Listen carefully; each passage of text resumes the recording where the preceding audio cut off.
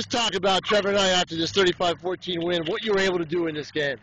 I think we were able to just keep our offense going. We had some penalties, but I think we, unlike other games, we kind of just kept going through those penalties. How did this feel like a rivalry at all? Definitely a good rivalry, great crowd here, and a great environment to play in. And what was just the way you were able to beat out their linebackers? Basically just keep them on the edge, keep them on their toes, run, throw the ball, make them not know what we're going to do. So. All right, Trevor, thank you very much. Thank you.